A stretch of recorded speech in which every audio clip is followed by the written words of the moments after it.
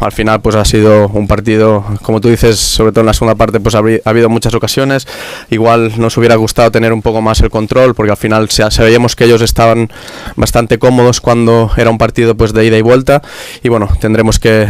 mejorar un poco en esto, tener un poco más de paciencia, de control de balón. Roberto and Alonso shows that says that the Barcelona Football Club needs to improve in some of the positions, and of course they have been also saying that there is a need to make sure that they go in England for Manchester United in the second leg with high and the spirit and of course in the sense of fighting within their hearts. And of course here Roberto and Alonso also says they have a great job to do over in Old Trafford, but they believe team performance, the spirit and the sense of fighting unity that they will have will just be the tools for them to achieve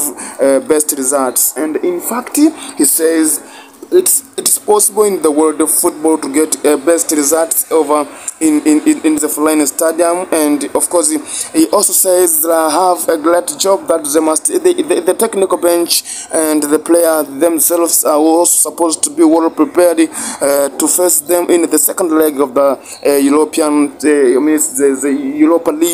League. Of course Roberto and Alonso, these are Barcelona players, also expresses their experience in over the Old Trafford Stadium, and his especially Alonso, who played at Chelsea Football Club, says